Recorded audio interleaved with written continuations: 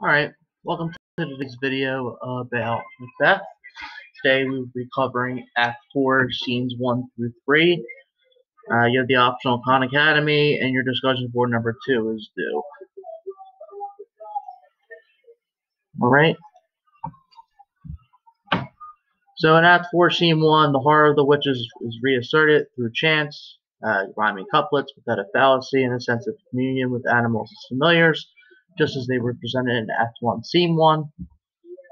An additional horror is represented through the creation of the spell and the cauldron's contents.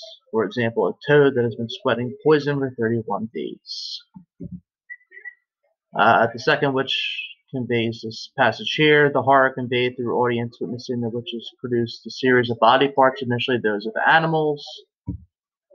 The ingredients ascend to supernatural creatures before the horror of human body parts, culminating in the highly disturbing extent description of a finger, the baby strangled by a prostitute, and the dish of which the baby was born.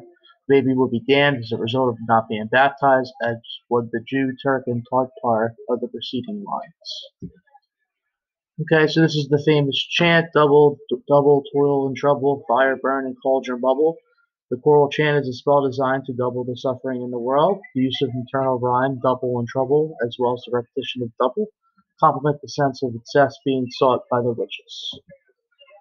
So in this scene, the witches, as the embodiment of evil, illustrate the extent of Macbeth's evil, given that they refer to Macbeth as such. He is dehumanized as something. So Macbeth's recklessness and self-interest is evident. He is abusive to the witches and commands them to answer them whatever the consequences till destruct and sicken.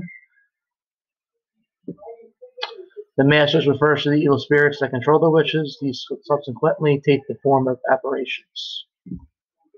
So this is our possible first symbol of Macbeth, whose head is later cut off by Macduff. You see thunder, first apparition, and an armed head. The bloody child may represent Macduff here, who was from his mother's womb and untimely ripped. Note that the witches foreshadow the play's conclusion by stating that the second is more potent than the first. Macbeth's initial response echoes the earlier, if chance will have me king, why chance may crown me without my stir. However, he rejects this in his next line, asserting that he will have to make sure to doubly sure by killing Macduff. Okay, so that's a little bit of a foreshadowing there as well. Macbeth believes that killing Macduff will allow him to return to a state where he can sleep free from doubts and fears. Okay, so the child in this scene may represent the young Malcolm, with the tree symbolizing the carrying of the trees from Birmingham to Dunsinane. Note the manipulation of the witches promoting an unthinking Macbeth in this scene below.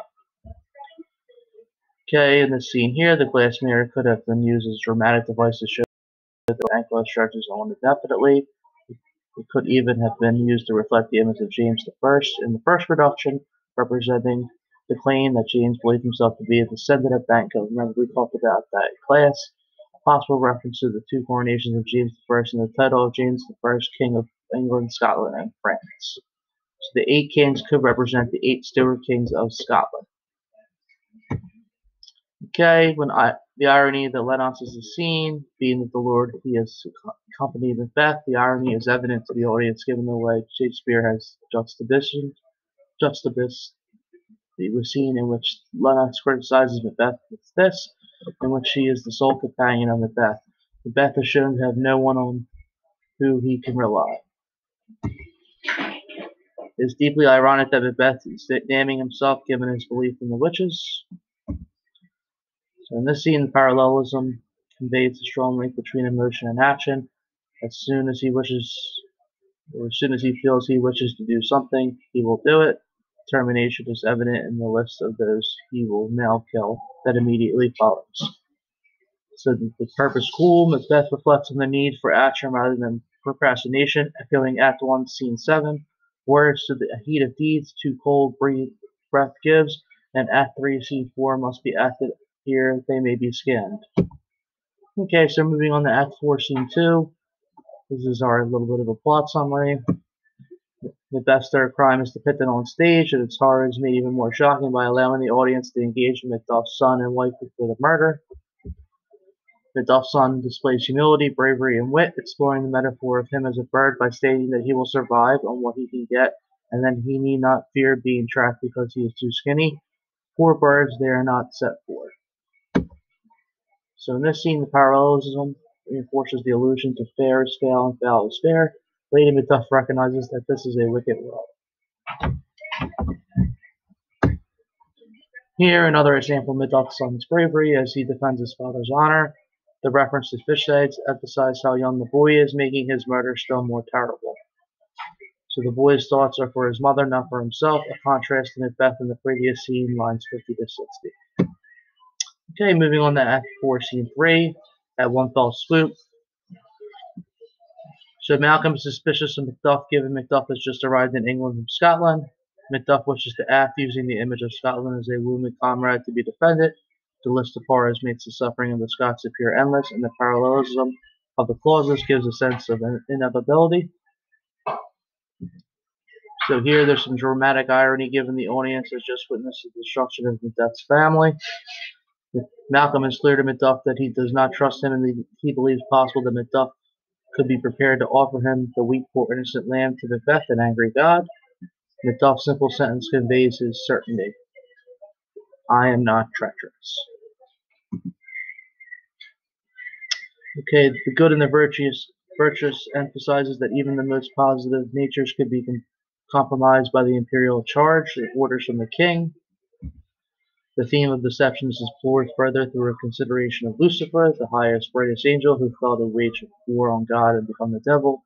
The implication is that Macduff could have appeared good in the past but became evil now.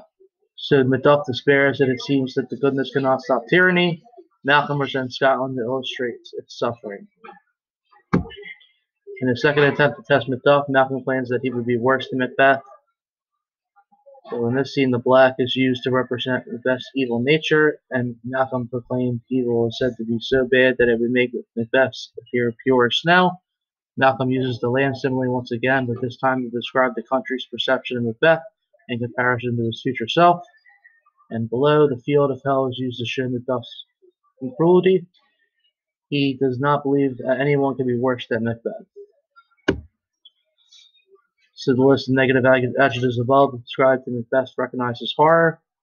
And below, Malcolm, however, claims to be worse, having no limit to his lust. He will have any woman, young or old, and he will not be satisfied. So Macduff criticizes Malcolm's lack of virtue. Macduff suggests that Malcolm could satisfy his desires while appearing chaste, as there would be sufficient women willing to sleep with the king. Worth noting that even Macduff is prepared to deceive, advocating that Malcolm essentially looks like the innocent flower in order to avoid the greater evil of Macbeth. And then the vulture below conveys the indiscriminate desire of someone lecherous, given that the virtue as a carrion bird would eat anything. Macduff's point is that Malcolm can't be worse, so that he can consume all those who would be prepared to sleep with the king. In addition, there's a lot of notes of unstoppable greed. The simile of sauce below suggests that Malcolm, having tasted the wealth of others, would just become hungry for more. It's like eating chocolate, one chocolate, only one. So Macduff is not happy. Previously in Scotland, hath been the sword of our slain kings. Macduff claims that he has enough resources that will belong to the king to satisfy Malcolm's appetites. Okay, the list above the qualities required of the king, despite the seemingly endless list of such qualities, Malcolm denies that he has any of them. Reminiscent of Macbeth's demand for answers from hellish sources in Act 4, Scene 1, in which he is prepared to sacrifice universal order to serve his needs till destruction sicken. Macduff cannot accept the kind of man Malcolm describes himself as being, thereby revealing his honesty. So below, non-entitled tyrant whose kingship represented was achieved through bloodshed. So Malcolm explained that he lied to Macduff about his vices in order to test his loyalty. He now states that he is the opposite of what he said previously, and in his earliest words represented the first lie he has ever told. They also linked Macbeth to hell and the sea. So Edward the Confessor is referenced again as a contrast to devilish Macbeth. The king has a divine touch, a God-given gift that grants him the power to heal. So again, this is that comparison between England and Scotland, being that the king is holy. The horror of life in Scotland are Macbeth's rules described. The only ones who smile are those who know nothing. People die frequently and quickly. So in this scene, Ross is reluctant to tell Macduff about the murder of his family. The pun on at peace acts as a euphemism for the dead. Ross wishes Malcolm to lead an army north, something that Macduff has been seeking. He may not have wanted to disclose the news of Macduff's family's murder until he learns that Malcolm has persuaded we are coming. Now that Malcolm's support is assured, all euphemism is removed. There is an emotive verb that is modified by an adverb to render it even more horrific. They say that he savagely slaughtered the family. Like deer, the image of a pile of hunted deer conveys the helplessness in Macduff's family. Note the pun of deer and deer. So Macduff's inability to accept the murders generates sympathy for his character. Macbeth is described once again as a creature of hell. This time he is described as a kite, bird of prey, killing Macduff's chickens in one fell swoop. The image captures the defenseless nature of Macduff's family and the ruthlessness of Macbeth. So Macbeth is gone from our protagonist to our antagonist. So Macduff blames himself for his family's murders. Heaven did not intercede because of his sins. His self-deprecation is in stark contrast to Macbeth's hubris in Act 5. And finally, Queen of Scotland is another hellish metaphor for Macbeth. Okay, so that pretty much ends where we're going today with our summary and quotes. Let's go over our worksheets. Okay, so in Act 3, Scene 5, sorry. The question is, why is Hecate, the goddess of witchcraft, upset with the witches? She is upset that the witches spoke to Macbeth without her consent. Okay, let's move on to Scene 6. Remember, we can skip all the drawing questions. Number 19, based on his monologue, what is on Lennox's mind?